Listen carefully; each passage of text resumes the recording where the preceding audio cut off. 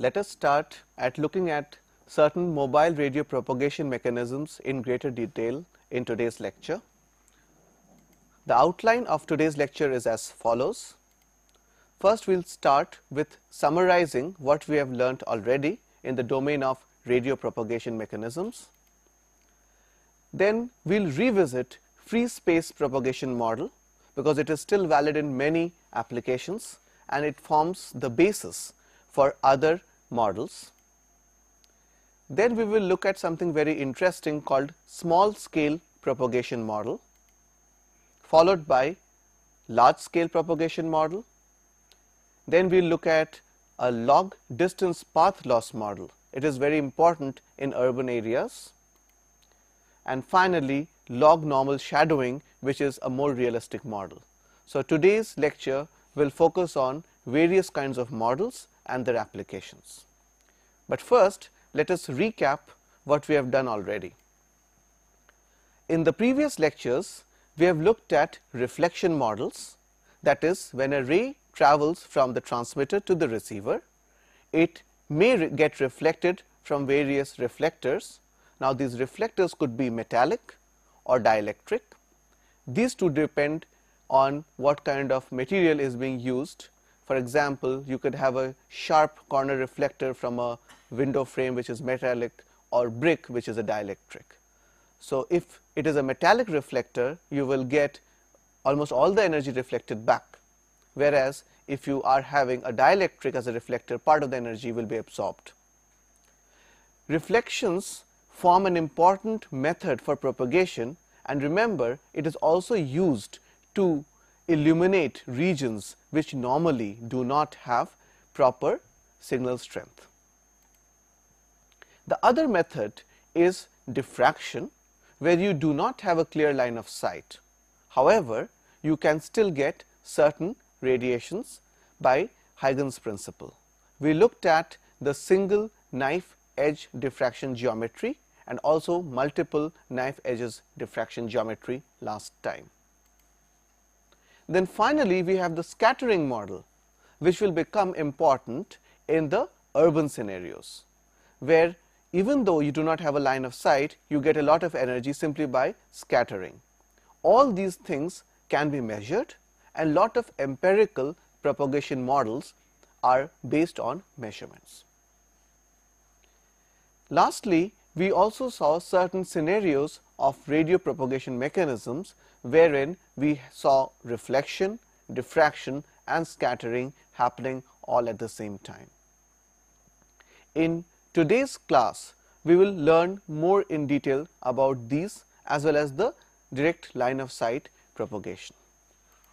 Continuing with the recap of sorts, we will remember that the need for propagation model is important because it helps to determine the coverage area of a transmitter. One of the important factors which tells us how large is your cell size is the link budget, okay? The budget for the received power. Now, if we have a good propagation model, I can accurately predict what will be the size of my cell if it is limited by the signal power. So, it determines the transmit power requirements and also in effect determines the battery lifetime. So, when I design my system, if I take into account a proper propagation model, then I can actually optimize my cell life. The other interesting thing is it helps us predict what is the appropriate modulation and coding schemes that can be deployed in order to improve the channel quality. This is important because if I have a propagation model that is pessimist, it does not predict very good signal strength available at a certain area, we would deploy lower modulation schemes. Consider MLE digital modulation schemes, and we would probably go in for BPSK because we think that the signal strength is weak, and so signal to interference or signal to noise ratio will be poor, and so to get the desired quality of service, let us go with BPSK or at most QPSK. Whereas if your channel model and the propagation model was more accurate, you would have probably received more signal strength as per prediction and deployed maybe 16 QAM or other higher modulation schemes, thereby increasing your data rate. So the design perspective must take into consideration a correct, accurate propagation model if it has to design the system. Now let us revisit free space propagation model. We have seen this before, but it is important to emphasize on certain components of this free space propagation model. Clearly, this is used to predict the received signal strength in the case when there is a clear line of sight between the transmitter and receiver. Now, many times we have indoor communication requirements wherein the transmitter and receiver do have a clear line of sight. In mobile communication, where we use cell phones, really many times you do not have, so this free space propagation model will not hold. However, for example, satellite communications, we do require a clear line of sight, and hence this free space model will work. So it has its own applications. Now consider a realistic situation where I have a transmitter, a base station antenna, and a receiver antenna which is at a distance d, and let us assume that they do have a clear line of sight. In this scenario, we are not using the two-path reflection model. Remember, last time we also looked at the ground reflection model, wherein not only a direct line of sight ray will come, but one from a reflected from the ground will also appear at the receiver. In that case, our received strength will be determined by the transmitter height and the receiver height. Here, free space propagation model, no reflections. That is the first simplistic case. So the received power, as we know, is nothing but transmit power PT times the gain of the transmit antenna GT, gain of the received antenna GR, lambda squared, which is the wavelength squared, whole divided by 4 pi squared d squared L, where d is the distance between the transmitter and receiver. We know this is called the free space equation. Now the L is the system loss factor, which is not related to propagation. We will soon see that this L encompasses a couple of other things as well. Let us spend a little bit more time on this equation and dissect it and see how the different parameters make a difference, especially the lambda, the d and the L. So this is our free space equation, and let us focus our attention on the d squared, d being the distance between the transmitter and receiver. So clearly the power falls as the square of the transmitter receiver separation, and received power decays with distance at the rate of 20 dB per decade. Very soon we will realize that all loss used in the literature is expressed in decibels. On the right hand side, you see a lot of products and divisions. If we use the dB scale, 10 log to the base 10 PR, then we will have all of the right side as summations and subtractions. So dB scale is normally used to depict the received power as well as the path loss. Here we are expressing the received power as 20 dB per decade. Let's go on. Again the free space model, but this time let us look at this L, because we are not tweaking with the transmit power PT, the gain of the transmitter GT, or gain of the receiver GR. So L, which is the propagation loss in the channel, is expressed as LP times LS times LF. And what are these? Well, they are very interesting parameters. LF is fast fading. We'll look at it very soon in the subsequent slides. LS is slow fading. So this phenomenon of fading will be discussed. And LP is the actual path loss. Now we have seen, for the freeze equation to hold, the distance d should be in the far field of the transmit antenna. So it doesn't hold very close to your base station, as we have seen.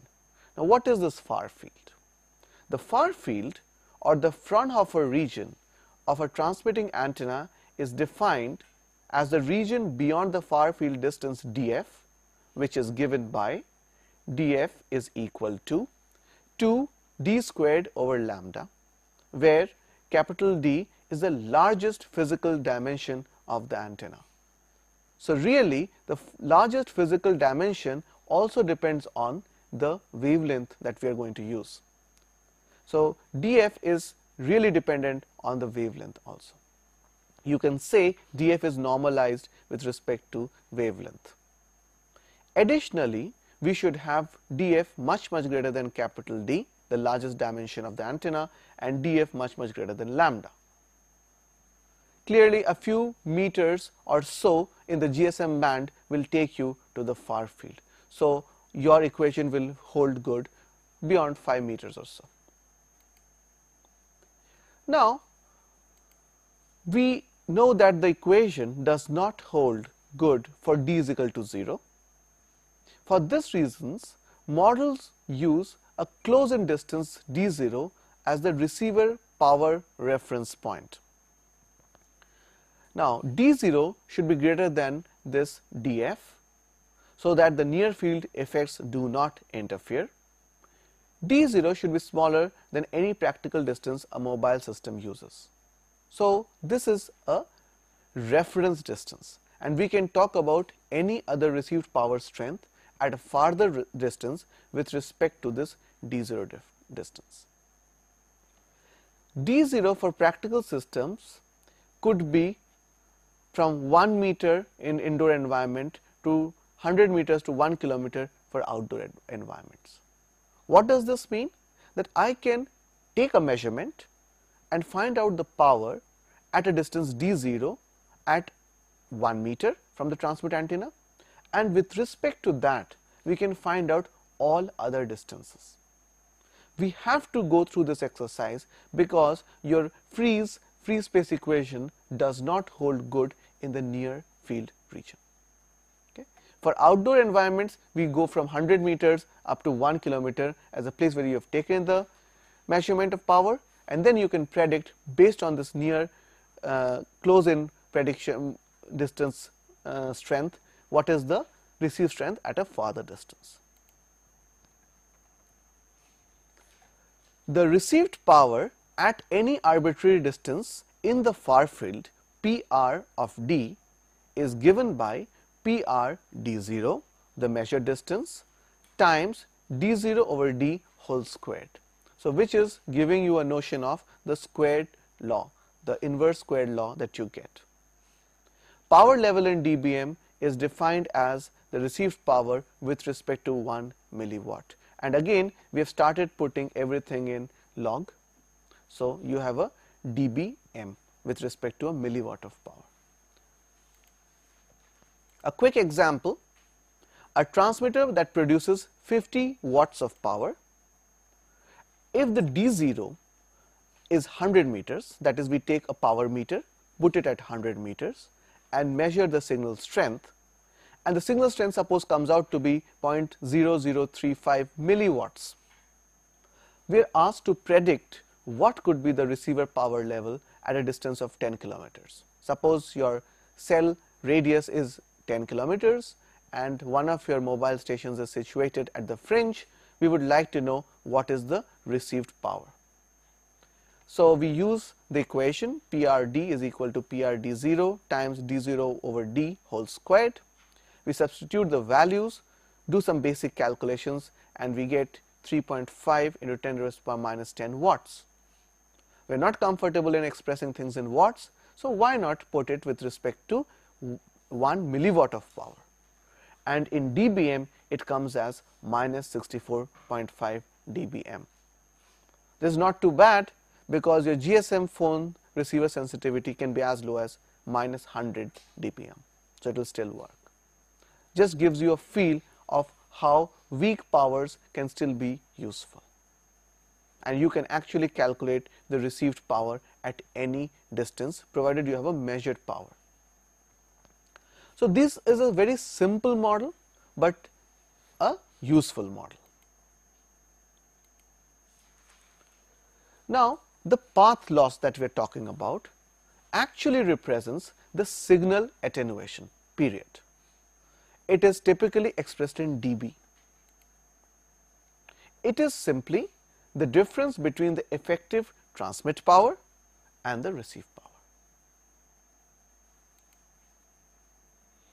So, path loss in dB is log 10 Pt over Pr, which is nothing but minus 10 log the free space equation Gt Gr lambda square divided by 4 pi squared d square.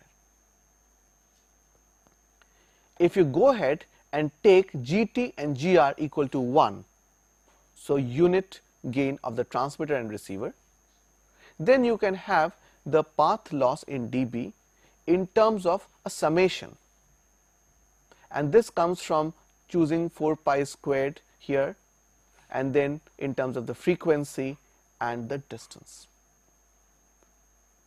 So, this distance 20 log to the base 10 d in kilometer will give you the path loss in dB. So, these numbers have been normalized with respect to frequency in megahertz and distance in kilometers. This equation is useful for predicting the path loss for mobile communication systems. Something to be noted, the frequency of operation is important. If you have a higher frequency, you have a higher path loss. So, as we go into higher and higher frequency bands, the loss is greater. So, higher frequency means higher loss. Question? Sir, this is totally the ideal situation in which all the interference is not just ignored and we are considering the ideal. Yes, the question being asked is this the ideal situation where we are not looking at interference or reflection or scattering? Is that the question? Yes, it is just the ideal situation, not even the ground reflection is being taken place. So, this will be perfectly valid for satellite communication, for example, but in real life also it can be okay, right? So, I can use it to come up with a first level calculation to predict the receiver strength for mobile communication systems. So, can we measure the tolerance percentage, like the plus or minus this much value? Are you asking whether we can predict the tolerance with respect to the scattering effect and all? Yeah. No. What is done is, this model is too simplistic even to take into consideration the basic scattering, reflection or diffraction. There is no amount of tolerance that can be added to this basic equation to make it good enough for a model that takes into account the scattering or the diffraction or the reflection effects. For that, we need different models. Now, how are those models derived? Well, they can be either based on measurements and curve fitting or some theoretical analytical work. So, we will briefly look at such models also. But no matter how much tolerance you add to this, you cannot account for reflection, scattering or diffraction here. Okay. Now, we would like to have signal models that characterize the signal strength received at the receiver after undergoing reflections, diffractions and scattering. And they have to be different from that simplistic model we have been talking about for so long. But what is interesting is reflection, diffraction and scattering happen in two distinct manners depending upon the relative location of the transmitter and receiver, the actual number of reflectors present, how dense is the reflection environment and how dense is the scattering environment. So, we characterize by saying that there could be a small scale propagation model as well as a large scale propagation model. We will define these two models separately. Radio propagation models can be derived either by using empirical methods, that is, you collect measurement data and finally fit curves to it. A lot of these measurement campaigns were done where you take a power meter in a moving vehicle, move around the city in predetermined grid locations, take the measurements, plot the curves, try to do some curve fitting and figure out what could be the good propagation model. They are realistic. You do it in density environment, rural environments, vegetative environments and unequal terrain environments. Or you have another choice. You use analytical methods where model the propagation mechanisms themselves mathematically and derive equations for the path loss. Both the models are used, sometimes a mix is used. Let's now consider small scale propagation models. What are small scale propagation models? As the mobile moves over small distances, the instantaneous received signal will fluctuate rapidly, giving rise to small scale fading. Please note that we are talking about small distances, and when I say small, it has to be small with respect to the lambda. The reason for this quick fluctuations is that the signal is actually the sum of many contributions coming from different directions, either from reflections or diffractions or scattering. I do not know how, but the bottom line is I am getting at the same time multiple copies of what I sent, but delayed in time and different in phase. Since the phases of these signals are random, and they're truly random, you can assume them to have a uniform distribution between 0 and 2 pi, the sum of all these different components actually behaves noise-like. So one of the ways to model them, it's a random variable, it could be modeled as Rayleigh fading. In small scale fading, the received signal power may change as much as 3 to 4 orders of magnitude, that is 30 to 40 dB, when the receiver is only moved a fraction of the wavelength. What does this imply? This has serious repercussions on your handoff strategy. You should not hand off simply because you are in a fade. Fade is a region where suddenly you receive a lot less power simply because the vector sum of the various reflections and scattering components add up to a very low value. So I should not hand off simply because I am sitting in a fade, because somehow the small scale fading has resulted in a very low received power. Now what is interesting to note is only when the receiver moves a fraction of the wavelength or at most a wavelength, it gets out of fade. That means tomorrow if I have the luxury to put 2 transmit antennas or vice versa 2 receive antennas, one antenna might be in fade, then necessarily the other antenna may not be in fade. I have achieved receive diversity. I can combine the signals and then I will be able to overcome fading. Continuing with small scale propagation models and some of the characteristics of small scale propagation model, it depends on the small transmitter receiver separation distance changes, a few wavelengths. It is typical of the urban areas which is heavily populated in terms of buildings, scatterers, strong reflectors, etc. The main propagation mechanism is scattering. Multiple copies of the transmitted signals arriving at the transmitted via received paths and at different time delays add vectorially at the receiver, and this results in fading. The distribution of the signal attenuation constant could be either Rayleigh distributed or Riccian distributed depending upon whether you have a line of sight or not. So if you have a lot of scattered components but no line of sight, then the attenuation coefficients can be effectively modeled as Rayleigh distributed. However, in addition to that, if you also have a line of sight, you can get something called as a Riccian distribution. So this is the short term fading model, and rapid and severe signal fluctuations usually happen around a slowly varying mean. We'll soon look at an example where we'll see rapid fluctuation over a slowly varying mean. The other part is the large scale propagation models as opposed to the small scale propagation model. Let us see what is a large scale propagation model. As the mobile moves away from the transmitter over large distances, the local average of the received signal will gradually decrease. Note, we are talking about a local average. This model still takes into account reflectors, but this is valid not for dense reflections or dense scattering environments.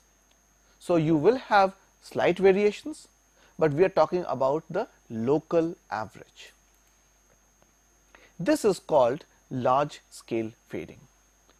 Typically, the local average received power is computed by averaging the signal measurements over a measurement track, and that can range from 5 wavelengths up to 40 wavelengths. This translates to about 1 meter to 10 meter track for personal communication services. What does it mean?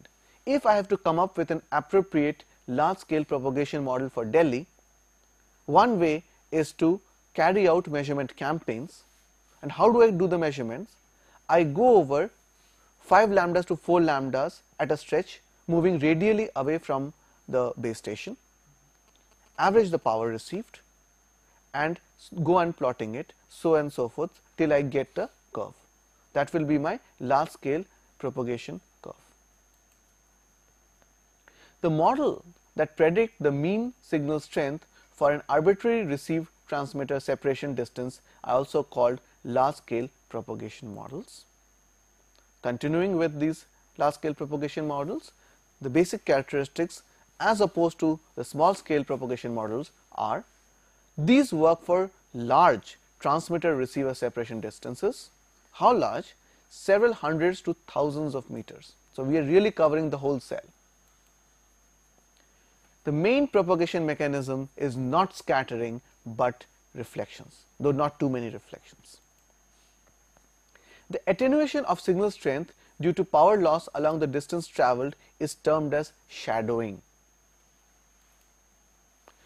The distribution of power loss in dBs can be represented as log normal distributed. We will talk about log normal distribution towards the end of this lecture. So we have to have something called as a log normal shadowing model for large scale propagation. There are small fluctuations around a slowly varying mean, as opposed to rapid fluctuations around a slowly varying mean for small scale propagation models. This is useful in estimating the radio coverage of a transmitter, and this will be actually used for your cell site planning. Now let us look at large and small scale propagation models together. So let me draw two axes. On the x-axis, let me plot the large and the small scale variations in signal strength over time. So suppose a person sitting in a car talking on the mobile phone or holding a power meter is moving along the x-axis.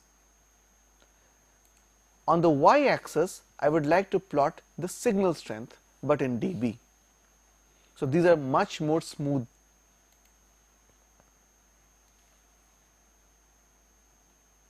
So on the top, I have plotted the large scale fading.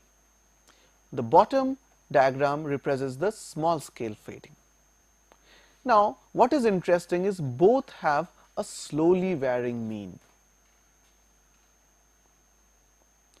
but the variations in the small scale fading, even in the mean, is more than that you see in the large scale fading. Again, there are fluctuations about the mean for large scale, but these fluctuations become much more rapid for the small scale fading. If you look at the y-axis, it is in dB, and you can have the signal jump more than 10 to 20 dB because of the small scale model. So here I have highlighted the mean of the large scale fading. in red and that of the small scale fading in green. So this clearly tells us that there are two distinct phenomena that is taking place, and I'll illustrate them with the case of an example, and we will also look at how to model them separately.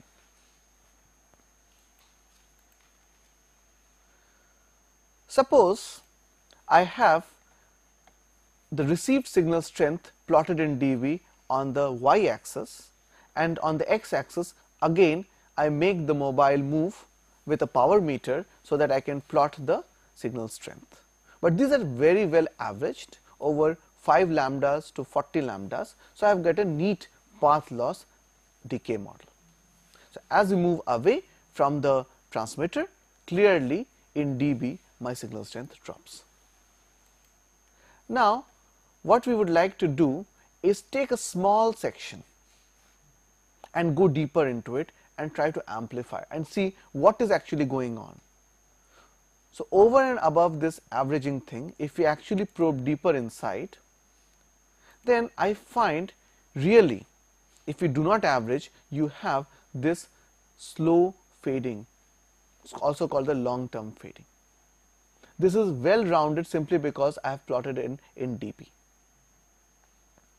However, if I get more enthusiastic and curious, I would like to explore what is going on within a small section of this slow fading.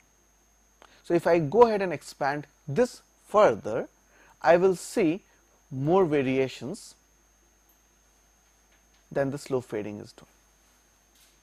Okay. So that is your fast fading. So fading itself can be subdivided into slow fading and fast fading. The actual mathematical definitions of slow fading and fast fading will be given at a later end. This is for your intuitive understanding. So I have drawn two parallel lines.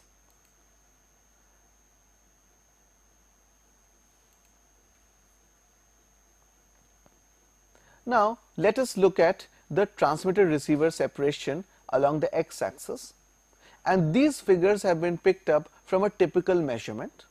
So look, I am going only from 14 meter separation to 28 meter separation, okay, so barely 15 meters, and here the received power is in dBm. So with respect to a milliwatt, how much is the received strength of the thing. So as the mobile moves away from the transmitter, clearly if you have the power meter, it will plot something like this. So if I do this experiment, this is the actual measurement data that we will get, okay, based on one random measurement taken. If you repeat this experiment, you will get something similar but not exactly the same. These are clearly short term fading. And if you draw an average, in general the signal strength is dropping, but it is fluctuating rapidly across a mean.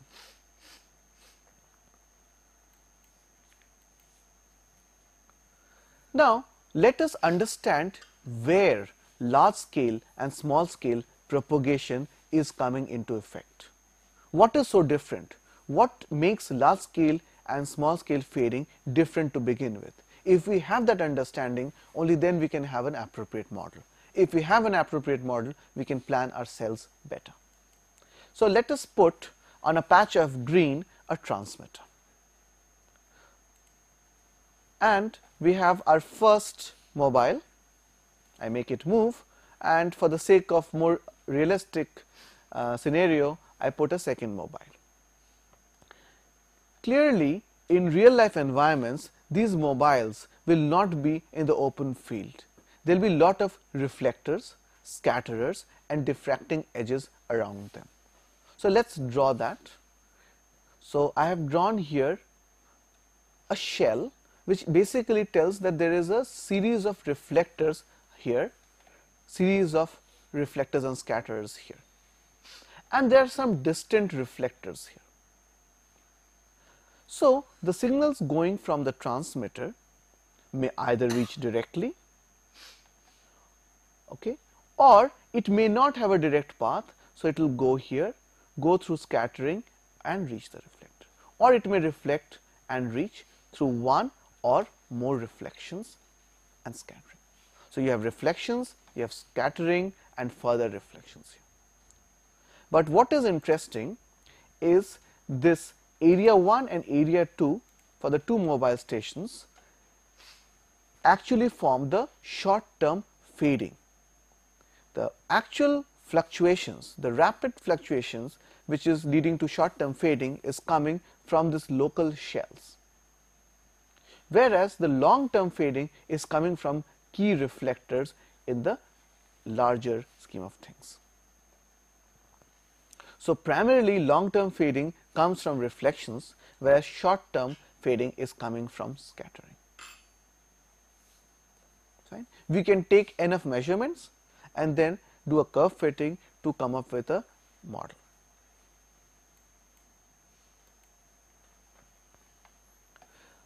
The log distance path models have both theoretical and measurement based models that show that received signal power decreases logarithmically with distance. So both analytically and by measurement you can find out that the decrease in power is logarithmic. That's an important observation, because then we will have a log model. But this is not only true for outdoors, it is also true for indoors. This is amazing. This is an observation based on measurement, that the signal power actually decreases logarithmically with distance. So if we actually do measurements and plot, let's look at the lower curve. On the x-axis I have distance, I have put a log scale here, and on the y-axis I have dB received power. Okay. Here I get straight lines. It is actually decreasing logarithmically. If you do not take the log of the distance, if the distance is on the linear scale as depicted in the upper curve, then the decay is logarithmic. Fine. Now, what determines these three slopes is actually dictated by your environment. We will talk about what environment will get what kind of slope. These slopes are important because if the slope is larger, my cell size will be smaller. If my slopes are the less, then I will have larger cell sizes. Fine. So let's look at this log distance path loss model. The average large scale path loss for an arbitrarily transmitter receiver separation is expressed as a function of distance by using a path loss exponent n. We have come across this n earlier also, but here this is more based on measurements and empirical modeling. N characterizes the propagation environment. For free space it is 2, whereas when we have more obstructions it can get a larger value. How large? It can have 3, 4, even up to 6. But larger the value of n, larger is the slope, larger is the decay. Question is, can we have n less than 2? Can we have n smaller than 2 which is obtained for free space propagation? We will soon see yes, we can have certain environments where n can be less than 2. So let us look at the relationship. Please note, on the left hand side I have put path loss at a distance d, but an average value. The bar over the PL denotes that it is the average value. The average value is proportional to d over d naught raised to power n, where n is the path loss exponent. D here is greater than d naught. D naught is one of the reference distances, and in dB the average path loss is nothing but average PL at d0 plus 10 n log d over d0. So if we want to look at this equation in greater detail, PLD denotes the average large scale path loss at a distance d. D0 is the reference distance, and this PLD0 is actually computed assuming free space propagation model between the transmitter and D0. Okay. So there is a mix and match. While I am computing this D0, I have already either taken a measurement or calculated it using free space propagation. But in free space, we have to freeze n is equal to 2, whereas here I have n in the equation. So it's a mix and match. We assume that at a close distance D0, you nearly have line of sight. Once you have that, then you can use this equation with an n in your equation. Okay? This is a useful model. Now let us look at some typical large scale path loss exponents for different environments. Free space we all know is 2, but in urban area cellular radio it must increase because we have more obstructions, and it goes from 2.5 to 3.5. Here I have written 2.7 to 3.5. It is all based on measurement data. So for a city like Delhi, it can have a whole range of variations. If in the Connaught Place downtown area, you can have close to 3.5, whereas in South Delhi or in the suburbs, you can have close to 2.5. Shadowed urban cellular radio. Here either you have a hilly terrain or a large building shadowing, wherein you are in the shadow of a building. It is much higher, from 3 even up to 5. Where are you getting all this energy from? By scattering, by reflections, because clearly there is no line of sight when you talk about shadowing. You are in the shadow of a building. We will talk about this in-building line of sight in a minute. If you are obstructed in a building, again no line of sight, you can have as large as 4 to 6, because there are really a lot of obstructions. The other interesting thing is the measurements done in this buildings are usually done at a lower wavelength, higher frequency. What is misleading in this table is not all measurements have been done at the same frequency, and you must remember that scattering, reflection and diffraction effects are dependent on the wavelength. So in that sense, it is slightly unfair to compare each one. But for certain applications, for example, obstructed in building, I like to use my 2.4 gigahertz ISM band. I like to have 4 to 6 path loss exponent in my model. If you are doing factories which have much more free space and less obstructions, you can go from 2 to 3. Now look at this in-building line of sight. It's interesting. It's less than 2. It's in fact from 1.6 to 1.8. What could be the reason? What could be better than free space? Well, firstly there is line of sight. So I can at least have 2. But then buildings and corridors in the buildings and rooms have a neat guiding effect. In free space, whatever energy which is radially transmitted out does not go directly to the receiver is lost. Whereas in the buildings, if you are in a hallway or a corridor, there is a strong guiding effect, and a lot of that energy also gets back. So it's much better than 2. So buildings, even sometimes streets, narrow streets, will give you close to 2. Line of sight, narrow street propagation will also give you 1.8 or 1.9 as the path loss exponent. This is interesting. I can use this to my advantage.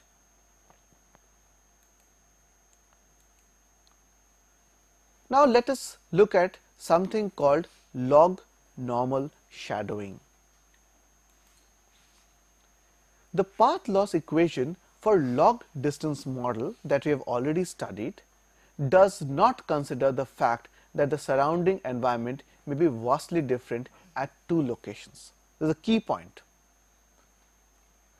The surrounding environment may actually be very different at 2 different locations having the same transmit receive separation. The log normal equation that we have seen so far only depends on the distance. Remember, 10 log d over d0 raised to power n. It has nothing to do with the environment. This leads to measurements that are different than predicted average values obtained using the equations shown before. Measurements show that for any value d, the path loss PL of d in dBm at a location is randomly distributed log normally. So let's go back to our equation. Something is wrong here. What is wrong?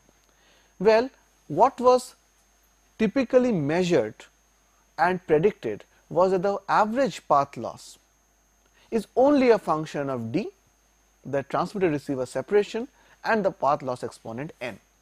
N happily takes care of the environment, d the transmitter receiver separation. But the environment may be different. In fact, there has to be randomness. There has to be a difference between scenario 1 and scenario 2. I need to put in some component of randomness which will encompass the various situations.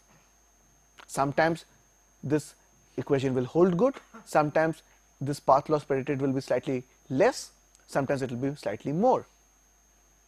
So what was found that if you take actual measurements, in general it might hold, but in reality measurements showed that for any value d here, the path loss is actually a distribution. And what kind of a distribution? They did a curve fitting and they found it was log normal. So if you represent the receive strength in logarithms, that is in dB scale, the distribution is normal, Gaussian distribution. Right? That's a very interesting thing. It can also be proven analytically by using the central limit theorem. So what is this log normal shadowing that has cropped up at the last minute? Well, it has been proposed to take into account the shadowing effects due to cluttering on the propagation path. Okay. So what is it? Well, we add a factor as follows. PLD in dB is PLD plus a correction factor. Now this correction factor is distributed log normally. So in general we are okay, we are not too bad, but we need a correction factor. But this correction factor is not a constant, it is a random variable. So if you put it more clearly in terms of a d naught, a reference measure distance, PL bar d is nothing but PL bar d0 plus 10 n log d over d0, where n is the path loss exponent. Question? Sir, is there any range for the correction factor? Yes. The question being asked is, what is the range for a correction factor? Clearly, this is normally distributed, Gaussian distribution. So it actually stretches from minus infinity to plus infinity, but we will truncate it, otherwise you will have negative path loss. We cannot have more signal received than we transmitted, right? So we will give that as an example. So it's really a correction factor, but a truncated log normal. So let us look at this in slightly more detail. So what is this x sigma? X sigma is a zero mean Gaussian, which we are talking about as normal, distributed random variable in dB again, with a standard deviation sigma, which is also in dB. So let's focus on this x sigma. Okay, that is the randomness added into your path loss equation. Now, what determines the sigma? Well, you can get it from measurements, okay, or even analytically. So, in practice, n and sigma are calculated from measured data. If I have this value, then I can actually predict what could be my received signal strength. What is the received signal strength? Received signal strength is nothing but the signal strength transmitted minus the path loss if I am talking in dB. So PR, which is the received signal strength in dBm, is nothing but the transmitted power in dBm minus the path loss. If you want to explicitly write, PRD, the received power in dBm, is nothing but the transmitted power in dBm minus PLD0 dB minus 10n log d over d0 plus x sigma in dB. Why the path loss in dB? Okay, question being asked is, why is the path loss in dB? Well, it is clearly giving you a relative location with respect to d0. Okay, so you have certain dBm subtraction starting from dBm, and then this equation which will give you a dBm relationship. You can equivalently write this thing in parentheses in terms of dBm as well. Okay. So received power, transmit power, path loss have a very simple equations, but what is interesting to note is that this path loss itself has the antenna gains included in them. Earlier we had used antenna gains GT and GR as unity, and if you want to explicitly write it out, those things will affect here.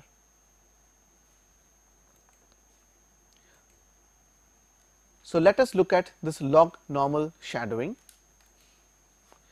The result of a path loss is log normal shadowing, which is given by PLD, and the log normal distribution has a PDF given by P of m is equal to 1 over under root 2 pi sigma e raised power minus m bar whole squared over 2 sigma squared. It is the normal distribution with variance sigma squared. Here m is the true received signal level m in dB, that is 10 log to the base 10 m. M bar is given by the area average of the signal level, that is mean of m, and sigma is the standard deviation in dB. So let us see what is this equation. In log normal shadowing environments, the PLD, the path loss, and PRD at a distance d are normally distributed in dB about a distance dependent mean with a standard deviation sigma. Fine. How does the log normal distribution look? Well, here I have conveniently truncated it, but on this axis is your m. It is around an average value m bar. This is the sigma. This is your log normal distribution, the PDF of the received signal level in dB. What is determining your m bar? Well, this actually is determined by your distance and the path loss exponent, and about this distance you are distributed. So this can be effectively used to model path loss and come up with certain cell site planning systems. So at this point, let us conclude and summarize what we have learned today. We took a deeper look into the free space propagation model. We looked at the different components, the d squared part and the L. Then we introduced the notion of small scale propagation model, followed by the large scale propagation model. We understood why they happen, how are they different. Then we looked at the log distance path loss model. It is based on measurement data, and then we realized that this doesn't work for all environments. We have to do something about it. We have to add a random correction factor, and that led us to the log normal shadowing. Now there is more to log normal shadowing, and we will start off with log normal shadowing in the next lecture.